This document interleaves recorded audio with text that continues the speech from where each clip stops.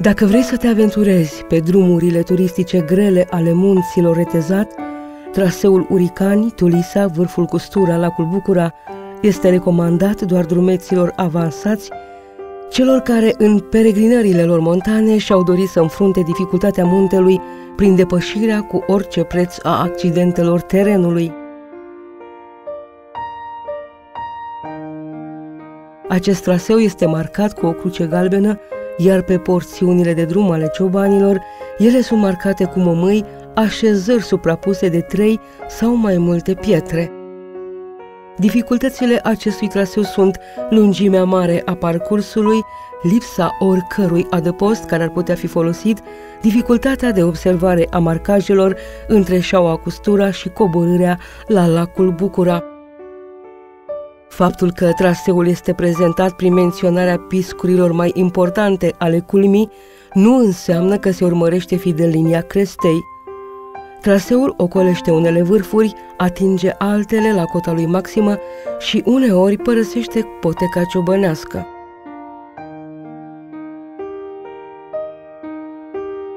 Din orașul Uricani, situat la 775 de metri, se pornește spre nord, spre dreapta Văii Serminosului, din culmea șerpilor.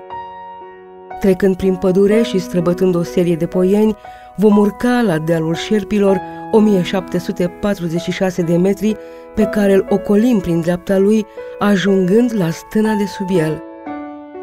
Mergând mai departe prin pădure de-a lungul culmii șerpilor, ajungem într-o șa largă la 1544 de metri altitudine, sub vârful Tulisa, 1793 de metri, la obârșia frumoasei văi a Bradului.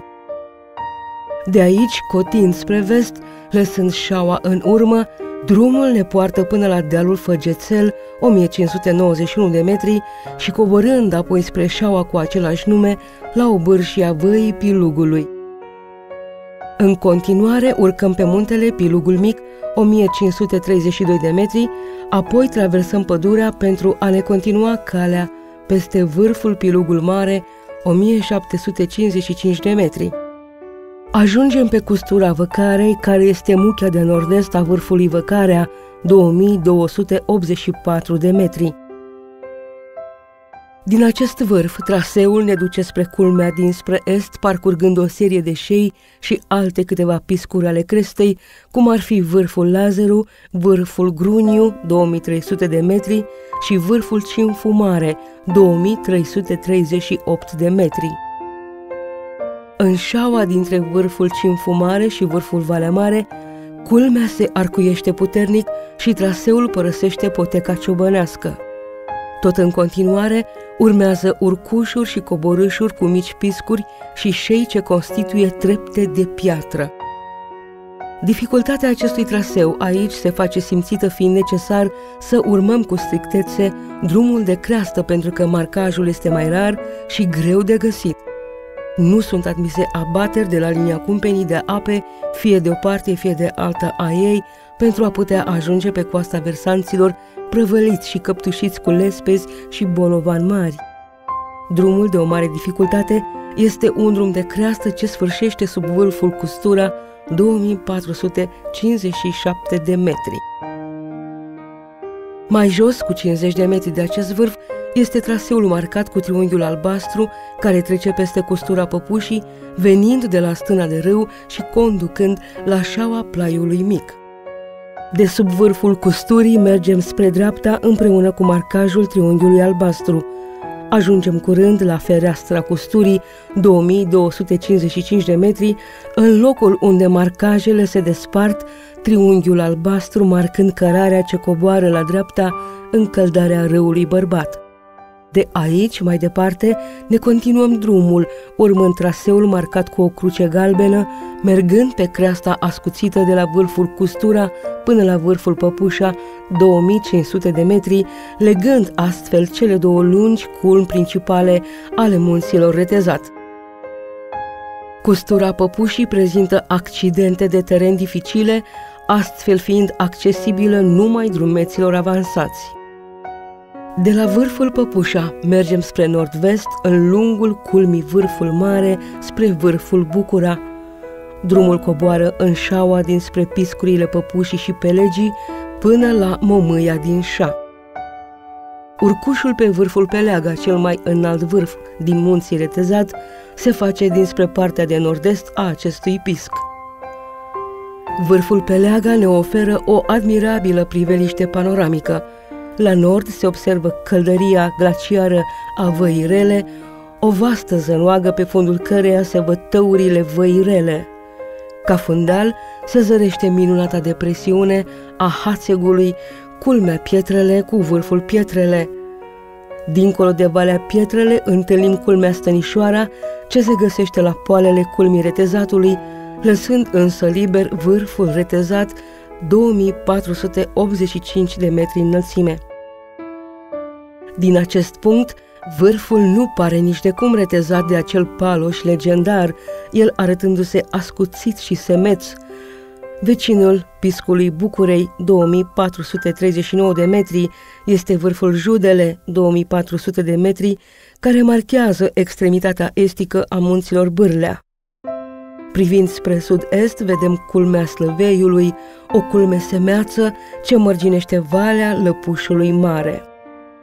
Spre sud-vest se vede vârful Custura, 2457 de metri, ce domină celelalte vârfuri care se înșiruie în lanț până la Tulisa. Pornind din vârful Păpușa, se văd culmile în forma unei mâini cu degete răsfirate, acestea fiind Valea Rea, Galeșul, Vârful Mare, Vasielul, Piciorul Lâncița, cele 5 degete ale culmii. Ești parcă în mijlocul unui ocean cu valuri înalte de sute de metri, împietrite de o forță divină.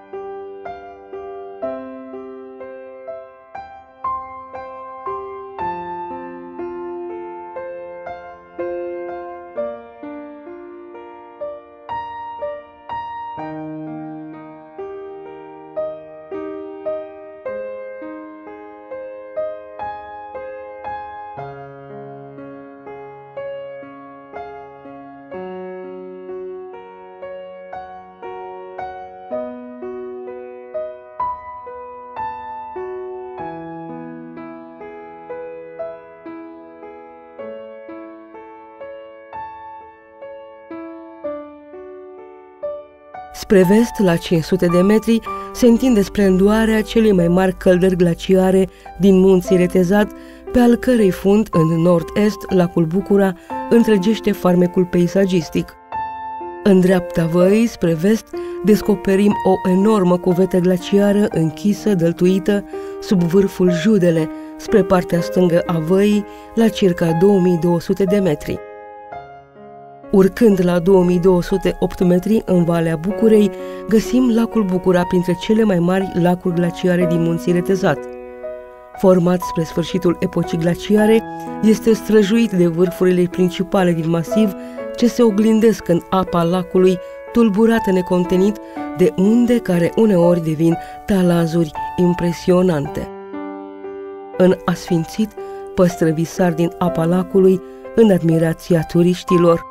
Lângă lac, turiștii campează sau pot înopta la refugiul salvamontiștilor.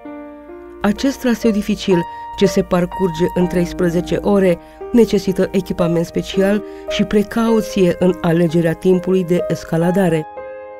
De la Uricani spre lacul Bucura, drumeții experimentați sunt provocați să-și depășească limitele fizice, fiind răsplătiți de o acumulare de frumos, spiritualitate, măreție montană.